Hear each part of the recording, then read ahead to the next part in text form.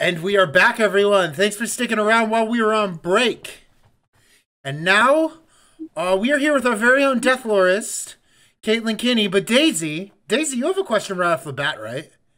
I do. So this is the part where we interview the guests that we have on the show, and we're so lucky to have Kaitlyn here because we're friends and we talk, but not enough about the stuff that like intersects with our own research, which is really cool. Mm-hmm. Oh, so I'm gonna. You got a banger right off the top. You got a banger right off the top. So I got a question for you here. So I don't consider myself the person who studies death, but I do study extinction, which is not unlike studying death in a number of different ways. And I'm curious, as a folklorist who does study death and markets himself as a person who studies death and folklore as intersections of research. How would a folklorist who studies death approach death at different scales? So scales being like extinction, which is something that I look at that's a really broad group. It involves many individuals dying. It involves like these global kind of conversations around climate change, or we can think of like pandemics would be another kind of large scale, all the way down to like family relationships, like when your sibling or your grandparent or somebody close to you or best friend dies. How might a folklorist, a deathlorist approach those different areas? Does that make sense? Yeah. Okay. So that makes sense. Actually, like I've had a few thoughts about like your extinction work as death work, because like in my mind, like it is. Because you're dealing with loss and a certain type of trauma. It's just like on a much different scale, like you were saying before. Like when we're dealing with death on like smaller scales, like in our everyday lives, like losing someone, like a coworker, a friend, a family member, even a pet, like you're like losing that whole like webs of significance thing and how we build those webs of significance in our everyday lives. Like when you lose somebody, that thread is still in existence, but that person or animal is no longer there. So you have all of these like memories and experiences that are still living, but the tangible object itself is like gone. And like I guess like thinking about like how we communicate and process and deal with that in our everyday lives. It can apply like a lot broader. So like you have like things like land loss. So like there's like an interesting thing with like at least in like agricultural communities. There's been like a rise in farmer suicide, which has been like pretty well noted and documented within like the past 5 years or so, because a lot of land being like familial land that goes back generations being bought up is like triggering like this sense of like loss that's like so complete that like they feel like they can't go on. Then like you have things like extinction, which is like your thylacine. Like there's a community of people that have like there's like strong like connections that they're feeling to this animal that they've never known in their lifetime, because like the last thylacine died like in the 30s, correct? Yes. Wrong? No, yeah, you're right. Okay, cool. Yeah. So like while they might not have like any living memory of the thylacine, there might be stories like, within their families about the thylacine. Maybe that's why they're like making this sort of connections. So it's like that tie, that like thing that's haunting is still like making that connection. I have no idea if like what I'm saying is making sense, but like I think I get what you're saying. Like there's like it's interesting to think about the embodiment of death, or how we impose here we go. yeah, like death, not even necessarily that like we're personally embodying, but like the putting death into something physical, or like the spirit of the person, or some kind of like the loss the grief takes a itself. shape. Yeah, so like grief itself it's like an embodied experience. Because like you're still feeling all of that connection, but like it's also like a weird like disembodied thing too. Bubbly like soda in the chat says that those intangibles they would call intimacies, because all the work is about intimacy, which is great. Yeah. Yeah, surely you can't be this personification of death and grief, right? Like psychopomps. Yeah. Yeah, totally. Yeah. And it's very interesting, this question of scale for, I think, us as folk, because part of the identity of a lot of folklorists is to focus on the micro scale, to have the interpersonal, like intimate, to use Chrissy's word, interactions between each other on an everyday basis. But when you apply it to something like a pandemic or like huge mass scale, I mean, any kind of like large scale collective like, experience or action, I think that I guess like maybe we could figure this together. Like the folklorist role is to translate how that systemic or that large scale experience happens in an actionable micro ways, right? Is that, would you say that that's true, or how does that look like when you talk to your communities about death? Because they're like, I'm thinking of large scale or like maybe larger or more impactful events like true crime, for example. True crime has like, when a tragic, horrible crime happens and ripples through a community, like that's a bigger scale than like if somebody dies just like in a smaller family. How, as a folklorist, do you approach like that kind of question? Well, for me, it's like how it's being communicated. So like a lot more comfortable talking about those large scale things because like, is that something that could happen to us? Possibly, likely, probably not. So like it's easier for people to engage in that sort of like communication and like collective action, I think, than like dealing with like individual or like close ties, like their personal community. Can I lead this into Yeah. Can I lead this into one of your questions, the sleuths route? Because sleuths route, one of the questions the sleuths wrote, because I think it's the perfect transition. All right, and once again, like I always say, thank the sleuths, the people who write these questions. But okay, when do we, and I guess we being people, get hands on about death, and when do we get hands off about death? Ooh, that's a really good question. Tough one. And like honestly, that's gonna vary like person to person based on their own like comfortableness dealing with death. That's really tough. I do feel like people are when big things happen, feel more comfortable coming together to do collective action. They're like thinking about 9/11 and like the spontaneous memorials that were popping up like around the Pentagon and in New York as well. And then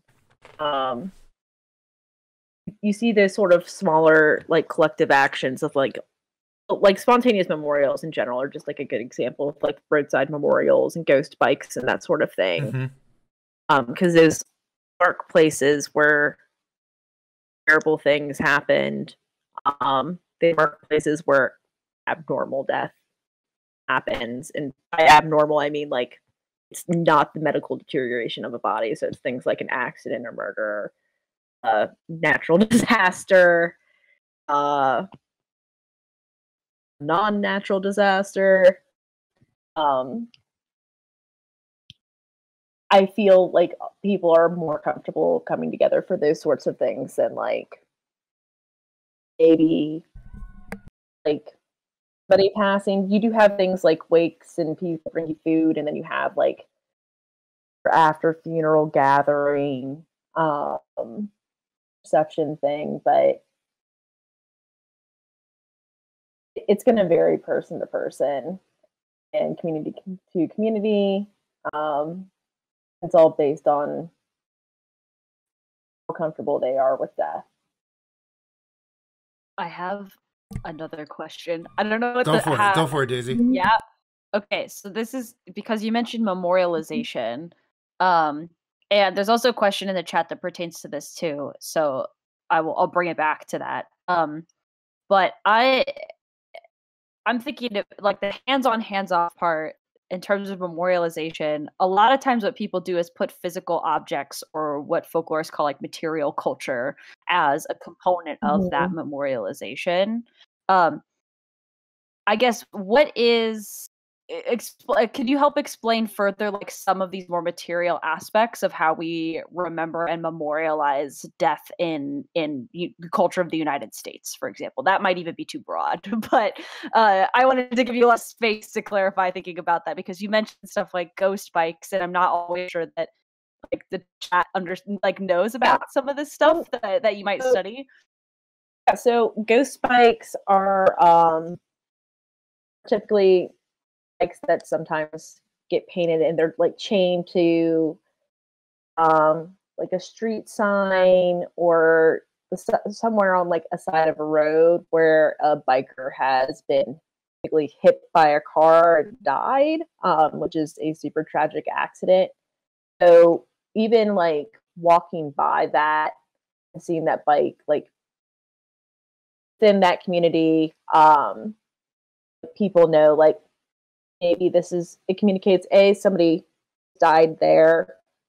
It might be a dangerous spot because like we all know some roads are more dangerous to bike on than others. It's communicating certain things that community feels needs to be communicated. It's also communicating like this is a loss of life happened here.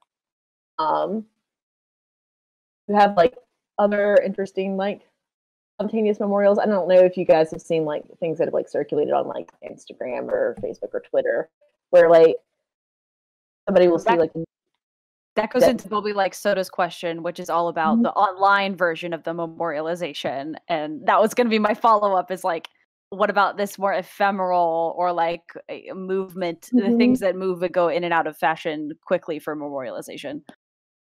Yeah, so I was going to talk about like I was going to use like city pigeons. Like sometimes when people find like dead animals like, on the side of a sidewalk or a road, they might sometimes start leaving things there to like memorialize the animal. Then that builds up. So that was like something that was circulating. But to speak more about like online memorialization, you see it all over the place. So like Facebook, when people pass, will just automatically kind of like archive your page, but still make it like people are able to engage with it.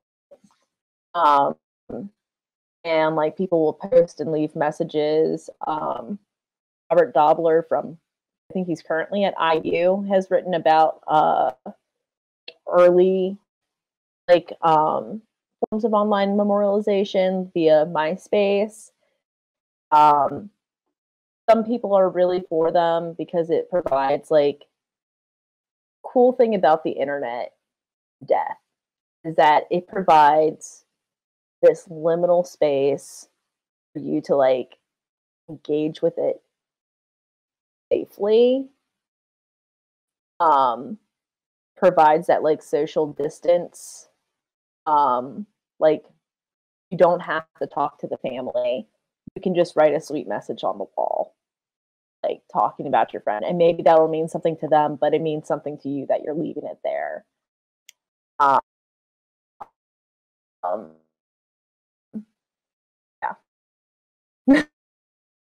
No, that was great. Yeah. Dom, I need to alert your attention to the raccoon I memorial. loved Did you the see raccoon that? memorial. The raccoon memorial was so funny. I loved that so much.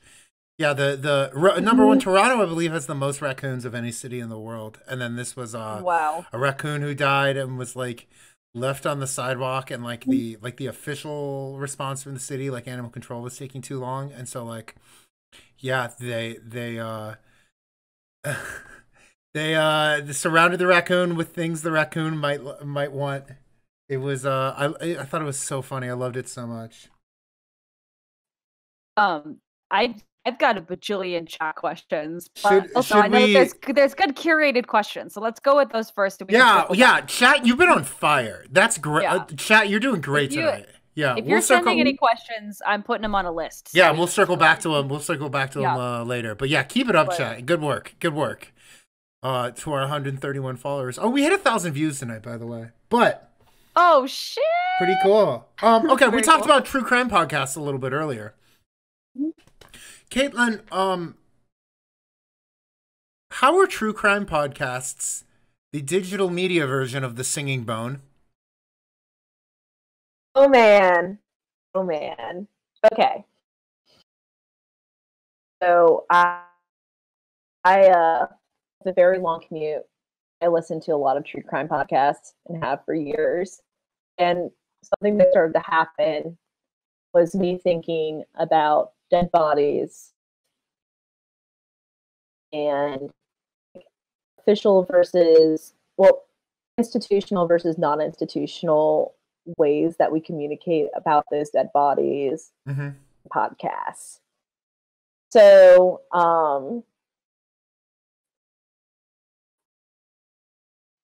okay. So this is going to kind of tie into like medicalization rant. So the advancement of science, like it's just drastically altered the way that we think about dead things. We think about what? I think we lost you. Like dead things. And dead things. Like, it just, yeah, so it drastically alters the way that we think and conceptualize dying and dead bodies. So alongside like advancement of like, you know, medical things that keep us alive longer, there's also the advancement of forensic science you have like happening alongside it. Because the more that you find out about like living and the dead, like just natural progression. So how we started talking about like the dead started becoming very like institutionalized, and it like that language is owned by like medical professionals.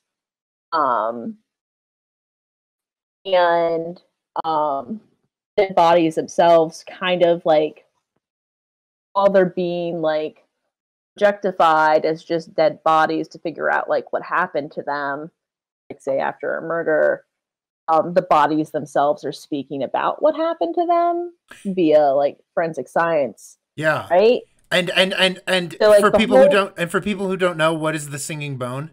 Because I feel like this is where you bring that up. I got this. Okay. So the singing bone, it's ATU 780. The truth comes to light. And like the whole thing about the singing bone, there's like more like motif things that go into it, but essentially what happens is that there's somebody who is unjustly murdered. The body is hidden.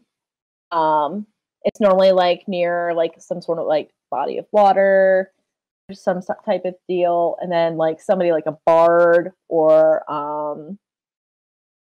like a shepherd finds the body and then proceeds to use like the bones or the hair to make things like mouthpieces for horns, or like violins out of like the breastbone, and finger pegs,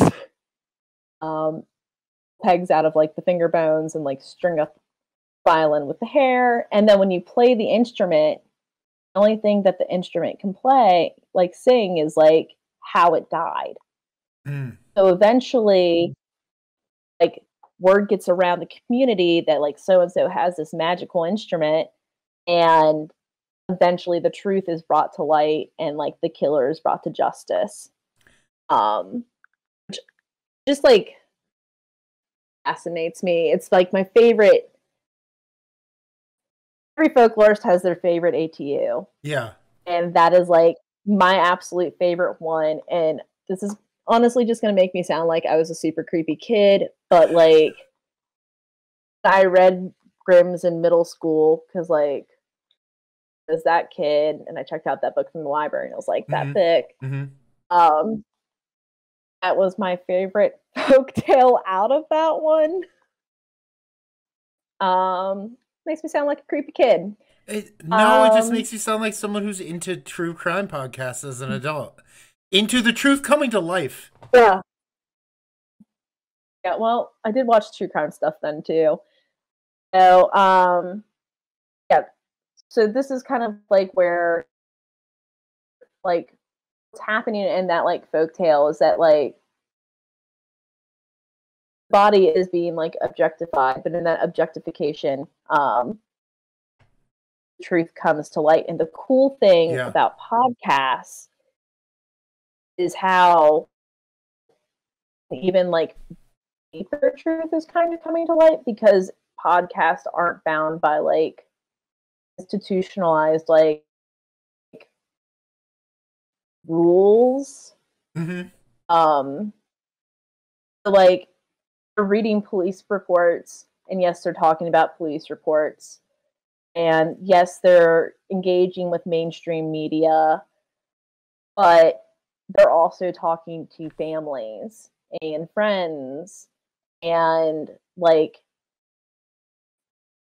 rehumanizing the dead that have been objectified in like the process of like finally being able to like speak. It's just like, it's just, I think it's just very exciting. Makes me nerd out. So you're setting yourself up actually for the next question, which is you said like reconnecting with the dead, but how is listening to true crime podcasts kind of like reconnecting with death? I really like true crime podcasts because I do think it provides a way with us to like begin to engage with like our own death anxieties, just anxiety in general. So like a large portion of like true crime podcast listeners are like women. I think women do have like a lot of death anxiety because from the time that we're like very small children, we're told like, keep your eyes out when you're walking through a parking lot. If you're walking alone at night, walk with your keys in between your knuckles. Like stranger danger is just pounded into us super, super young. And it provides like a way for us to like engage with those anxieties. I know a lot of people don't like true crime because of like it is very like anxiety inducing, and a lot of people that listen to true crime do have to take breaks because like it does do that sometimes. But it also provides a space for us to engage with those anxieties and think about them.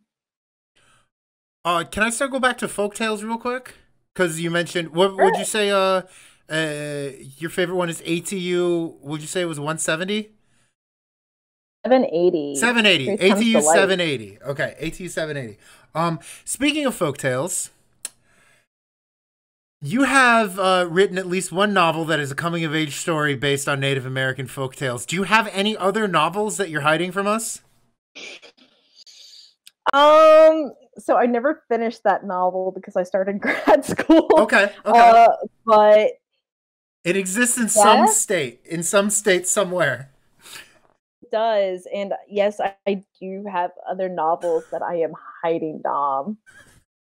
I have many, because I was a very nerdy middle schooler, high schooler, and I did things like NaNoWriMo by myself because I lived in rural Virginia. I guess the real question is how many times have you done NaNoWriMo? I think like I think it was like I did it twice in high school, Okay. and I think probably 2.5 times in college, like undergrad. None of it was good. I think the chat has, 2.5 times is way more than I've done NaNoWriMo. the chat has kind of popped off. Thank the sleuths. That you have been writing novels and not telling anyone. How did none of us know? I don't know how no one knew. How did no one know when you spoke to the George Mason newspaper about it one year? And yes, we found the article. God. It's all of your secrets. What secrets do you hold, Deathlorist? Oh my god. I don't remember giving that interview. It's there. It comes up when we Google you. I should probably Google myself at some point in time, and I am surprised that I haven't. Beautiful. I have no memory of that interview. All right. Hey, I got a couple of questions about rural Virginia, where you grew up and still live. Question number one: why is Winchester, Virginia, so buck wild about apples? Because we're the apple capital. I thought that was Washington State. Yeah, we're the apple capital. Oh, You're the first. You're the first apple capital. All right. We were colonized first, as bad as that just sounded. So apples are the staple crop since the area has been settled. And it's still one of the staple crops in the area. There's lots of generational orchardists that have been here since the area was settled. Yeah. So we got everything to do with apples. We have apple butter. We have an apple blossom festival. It's like our version of Mardi Gras. Oh wow. TBH, everybody wears pink and green tie-dye usually. And floods like the Winchester downtown mall. We have apples just everywhere. We have these like huge ceramic apples that are painted by an artist, like scattered across the city. So like our hospital, there's like a big red one that's like wearing a huge stethoscope. We have another one that's like painted with historical figures. They're just scattered all over the place. Very proud of our apple heritage here. Apple picking is like, there's like a lot of agro-tourism right now with apples. So like we have like your fall like things that people always do, like apple picking, and you go and you buy the cider, and like maybe there's like apple butter demonstrations, which is like really cool because normally I'm gonna like not use the right terminology, but this is like how I view it as somebody who's not an orchardist. Like there's like a huge vat that looks like a cauldron and a very long stick with a end that like is like huge. Looks very scythe-like. So you have to like go back and forth stirring it, like, and you walk around the pot stirring it, taking turns. Because like you have to like melt down the apples, and it's a super long process, and people make a day out of it. And then have like our now like kind of like a lot, like some generational orchardists are like capitalizing on the whole like craft beverage movement. And part of that is like cider is like super popular with Horatio people. Pastry is needing some cider lore. Yeah, hit it with the cider lore. So yeah, I can hit you with some cider lore and some cider history. So like cider was a super like popular beverage back in the day when it was settled, because like it was safer to drink than water. Mm-hmm. It kind of like fell out of popularity due to various reasons that other people like Maria Kennedy can speak to better than me. She is like cider lorist, the true possible cider lorist.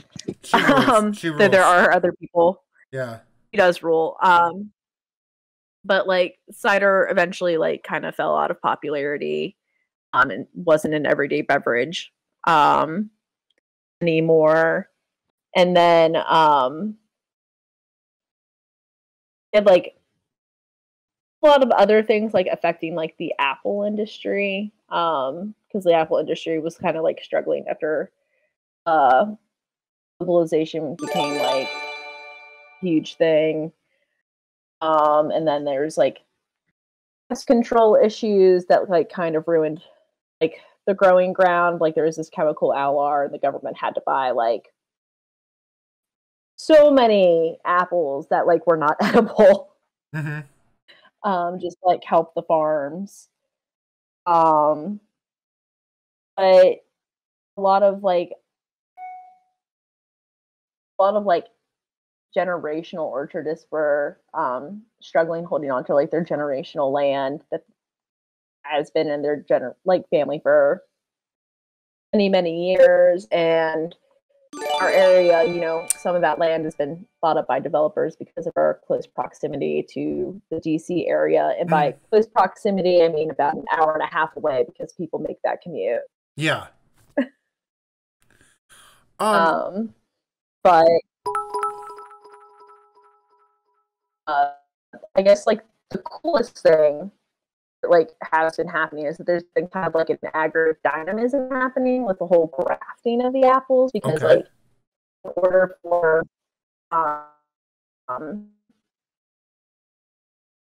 like to appeal to the people that want like artisanal ciders, they like can't be using things like common like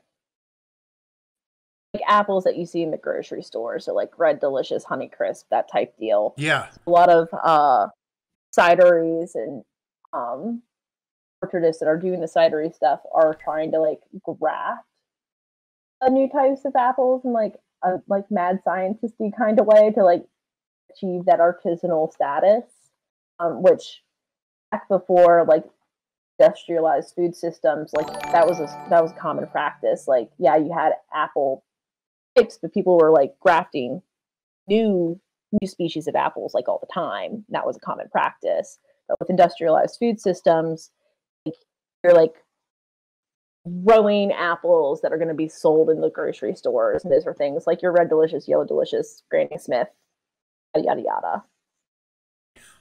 yada. I didn't expect when Horatio Pastry said, "Can you give us some cider lore?" You were gonna come through that well, but damn, you really are from out there. You know a ton about cider. Thank you for being from the Apple capital. Daisy, I got like 2 questions. I think 2 more questions before the activity. Do we want to first say, "Oh my God, thank you" to everyone going nuts in the chat? Yeah, people are going absolutely wild. Oh my God! Right now. Well, I think it's because Kaitlyn is answering amazing Apple questions. They're going nuts for that. But oh my God, yeah! We got a hype train. We've got bits. We've got several month-long subscribers. Subscriptions being extended into the end of the year. Thank you so much, everyone. Oh my God, yeah. I love doing this. This is so much fun. There's lots of insider puns. Well, I'm not so happy about that. But it's like Dom's gonna be upset because it's a pun. But yep, I'm fine with that. I love puns. Can we get 2 more questions for you, Kaitlyn, and then move on to your activity? Sure. Okay. Number 1, what is the secret menu hack at Olive Garden, which only a server would know about? Oh my God, this is a great question.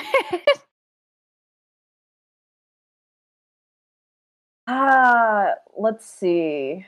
Are the breadsticks truly unlimited? And why aren't they like ending world hunger with breadsticks?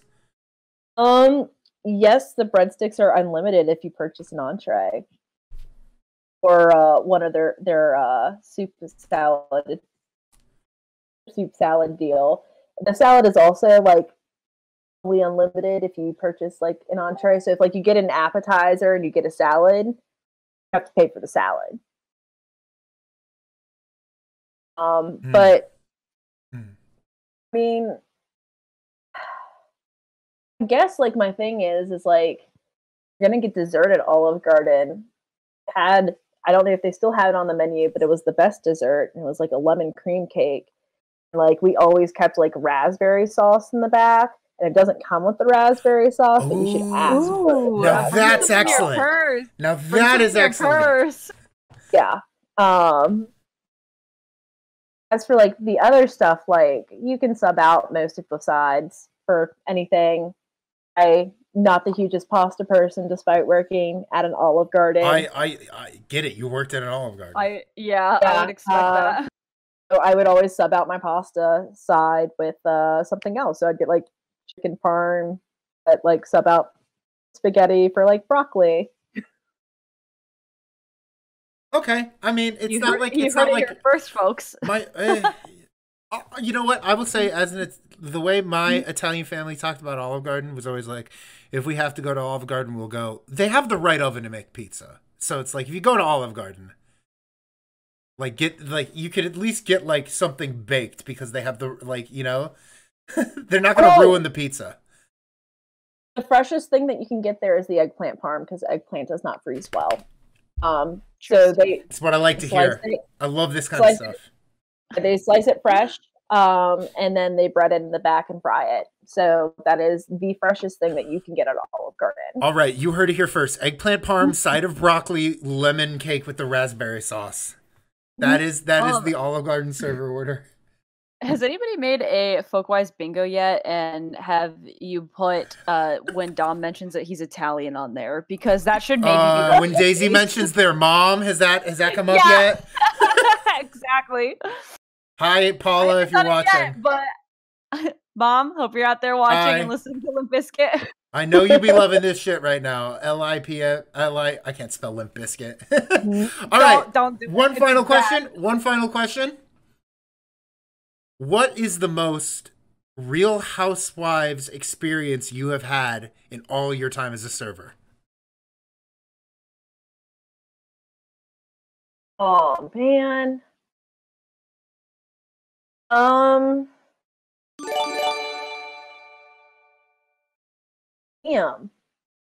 You're gonna make me choose. Not how I thought that was going. You see some wild stuff as a server, and then like also you get bored as a server, so like you're gossiping about your own tables to other servers, which then leads to people betting on the outcomes of what will happen at said table. So I have seen full-fledged like screaming breakups at restaurants. Full-fledged what? Like screaming breakups. So like one of like my most uncomfortable tables that I ever had was like they got sat. They weren't at like the most comfy table, but they were just very clearly not happy to be with one another. And the entire time I was like dropping off their food, they're just like sniping at one another. And then it ended up with the dude like breaking up with her in the form of yelling and walking out. Oh my god. She was just so fuming mad. She paid the bill. What I remember wasn't the best tip, but she stormed out after him. Why would it be at that point? My most fun like Real Housewives moment was probably like my favorite brunch people that would come in. I have no idea what their names were, but they liked me because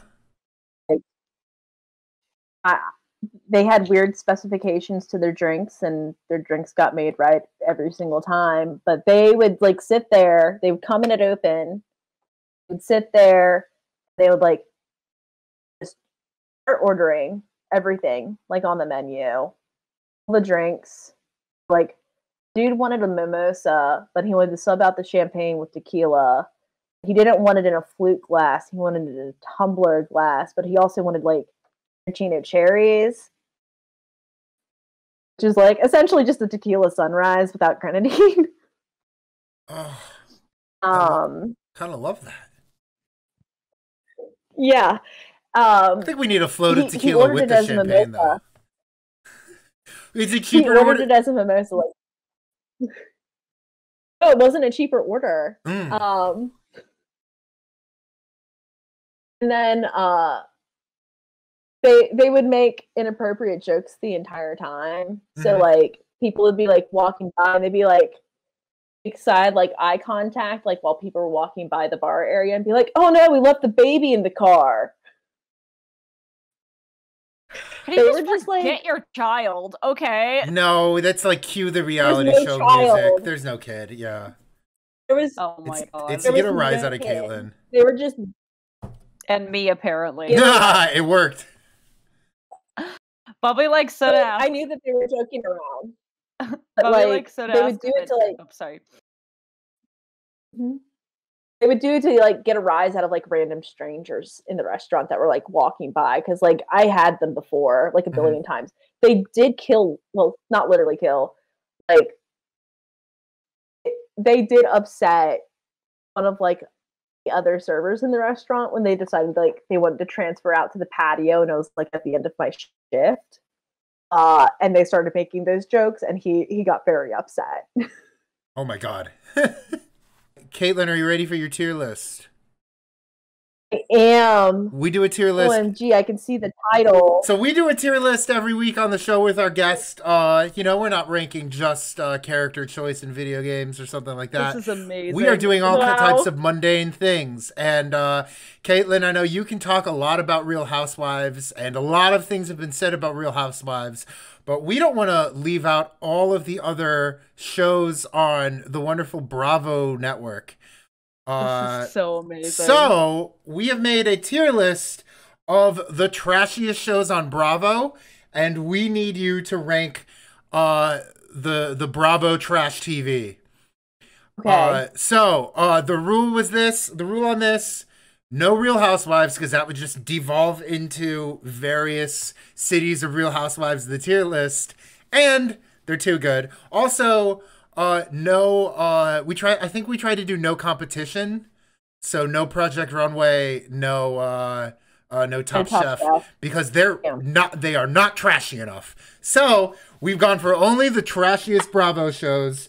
You just want to start from the top. I think they came out in alphabetical order. But we're gonna start. And by the way, our sleuths, thank you so much. I've seen like one of these shows and had to just react to how they were describing them to me, and I'm a little traumatized. So we're starting off with Below Deck. Where is Below Deck going? Oh my god! I hope my mom's watching this. Okay. Below Deck is S tier because it's still the only service industry show that they have left now that Vanderpump Rules is no longer service industry based, and like I'm pretty sure all the restaurant work is fake. Wait, has there been a plot twist on Vanderpump Rules? No, tell me later. Okay. Okay. Next, just hearing about this show blew my mind. Don't Be Tardy. Oh man, that's gonna go into like your D tier. I can't. Really that low? Tell me why. Tell me why.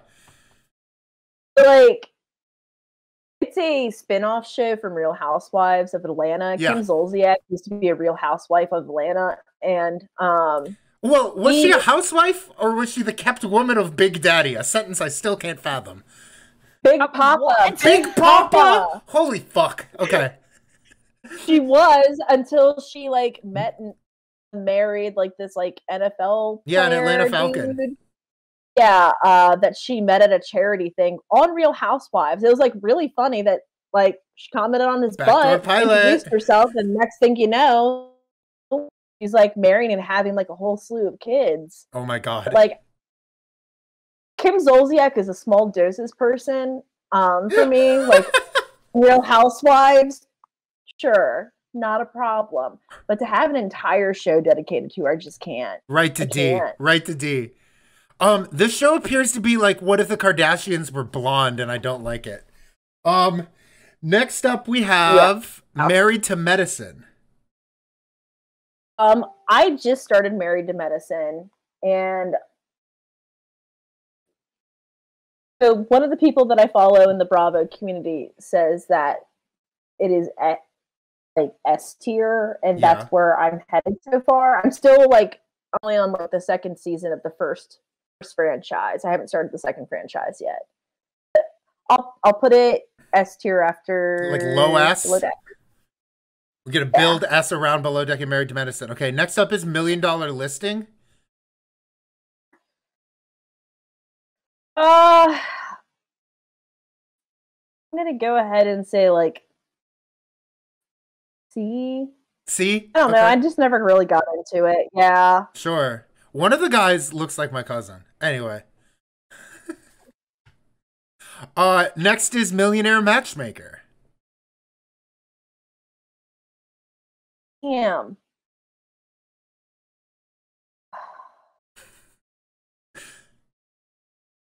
You're really trying. Oh, that would also be another like C for me. Okay, is Millionaire Matchmaker above $1 Million Listing in the Battle of the Millions? It's below. It's below. Okay, good to know. Good to know. Below. The only one of these shows I have seen, Shaws of Sunset. Oh, I love Shaws of Sunset. Shaws of Sunset is S tier. Okay. Where's it going? It is going to go in between Below Deck and Married to Medicine. Hell yeah. And what makes Shaws of Sunset S tier? So, okay. This is going to sound like, as a folklorist, I find it really interesting to have like Persian culture highlighted. Oh, sure. On reality TV, and they do speak a lot about their culture. There's a lot of stuff about their traditions. It's really interesting to see them talk about their families, like immigrating over to the United States as like refugees. Mm-hmm. Like I find the cultural context that they bring to the show to be fascinating. They do get into some antics that are pretty trashy, but like what I like about trashy reality TV is how sometimes it does provide those like little windows of insight and provide certain like cultural context that you might not recognize. Like, okay, next one. Okay, so you were talking about celebrating Shaws of Sunset for its diversity, and now we're moving to the exact opposite. The show that broke me when Carrie was explaining it to me. That there are, oh my god, I don't even know if we can get into this on stream, but Southern Charm. Okay, so Southern Charm is the most problematic show on Bravo, and I can't stop watching it. Oh my god. It is so problematic, and you know, I feel like they really kind of like reel you in with like these terrible like intro songs. Like Southern Charm has the best terrible intro song because it's just like, he's got money, he's in magazines. It's super catchy and gets stuck in your head, but that's A. That's A. Okay. I won't put it in S tier. I won't put it in S tier because it is like super problematic. But yeah, it's A. It's quality. Terrible reality trash TV. Yeah, I tried to guess the plot when Carrie was telling me about it, and I went as like problematic as I could possibly imagine, and Carrie replied with, "What would you do if I told you it was worse?" Yeah. And then next, the show that sounds the most fun out of all of these, just hearing the synopses, Summer House. Mm-hmm. I love Summer House. Summer House and S tier. Where's it going? I like how they're all like an S tier. There's no B. I love that. I really love good. I love this valley we're creating. But after Shaw's of Sunset. After Shaws of Sunset, yeah.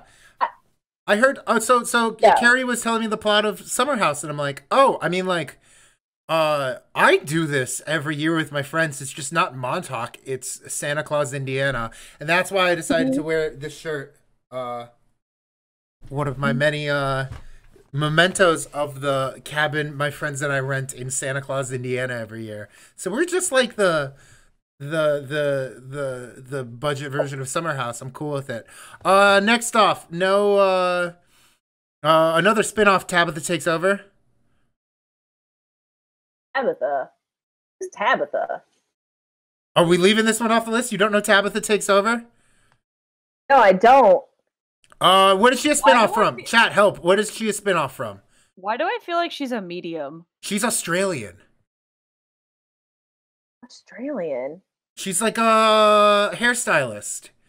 She does kitchen rescue, but for salons. Okay, so I have not watched that Okay, show. we can leave that one off the list. We can. It sounds fun, Right. right? Isn't that what it is? Yeah. Am I just? It's old school Bravo. It's old school Bravo. Okay. So Yeah. Okay, so that might be like pre-Bravo. I am a fairly I guess can't say recently converted, but I started watching Bravo TV in grad school, like my second year of grad school, because of Vanderpump Rules. And that was back when people were still servers on that TV show. Sheer Genius. Okay, thank you. She's the spinoff of Sheer Genius. Oh, well, hey, if you're going to bring up Vanderpump Rules, the last one is Vanderpump Rules. Where's it going? Vanderpump Rules, early seasons, fantastic. Mm-hmm. These past few seasons, absolutely terrible. There's enough seasons out there that it's pretty even, so that will be our B one. That's B. Can I ask a question I still don't know because I've never seen an episode of Vanderpump Rules? Yes. Okay, rules. Is that a noun or a verb in that sentence? I think it's both, right? Oh wow. Okay. Yeah, a little bit because it's the both. spin-off show of Lisa Vanderpump's, and she was on Real Housewives of Beverly Hills, and she's like a restaurateur, and but she's like the boss, so it's her She is rules, the but boss. also it rules. And she is the ruler of the rules. And I just assume, with that last name and rules, she's like some sort of descendant of William of Orange. That's what it is in my head. So here's your Bravo trash list. On a scale from below deck to don't be tardy. On a scale from below deck to don't be tardy, how well do you treat your blonde people? I don't know. I don't have one this week, guys. Sorry.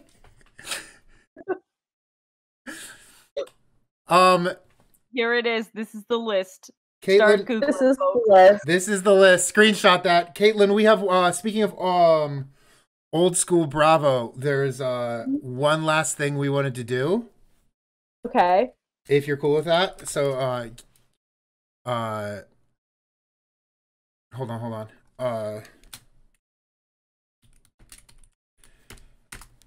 So speaking of old school Bravo, we didn't want to leave this sorry. On the call. Okay. Speaking of old school Bravo, we didn't want to leave this without leave this interview and leave that tier list without doing a reference to the all-time best Bravo show. So,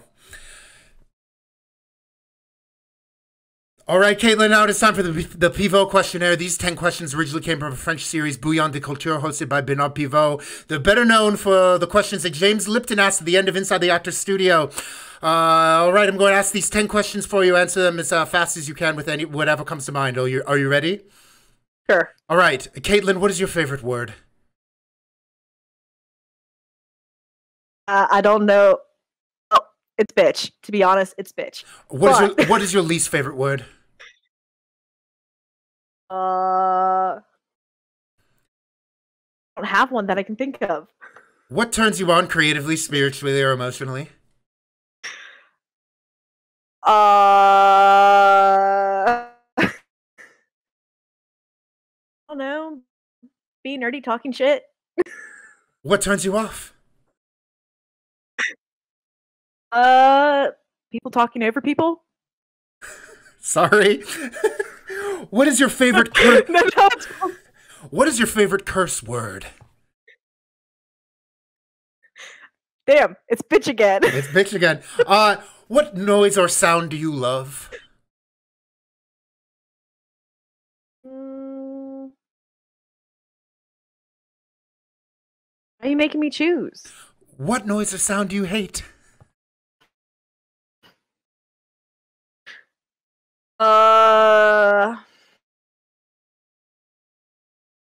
I'm like the most indecisive person. Why are you doing this to me? Hysterical. What profession other than your own would you like to attempt? I'd be a veterinarian probably. That was the alternative track to becoming a folklorist. What profession would you not like to do? Through 12 teacher. Oh, okay. Awesome. Can do it. And then my all-time favorite, Kaitlyn, if heaven exists, what would you like God to say when you arrive at the pearly gates?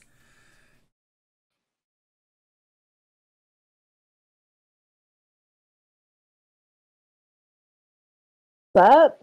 Sup? All right, thank you very much to our interview sleuths, Carrie and James Lipton, for helping us with this interview. I always like had to make it to the end of that show just so I could hear my favorite question: if heaven exists, what would you want God to say to you when you make it to the pearly gates? I loved everyone's answers to that. Yeah, and it is an appropriate end for Deathlore, to be honest. It is. Fantastic. I mean, honestly, I'd be like kind of probably in shock because like who knows what happens after we die. Daisy, that's the whole dilemma.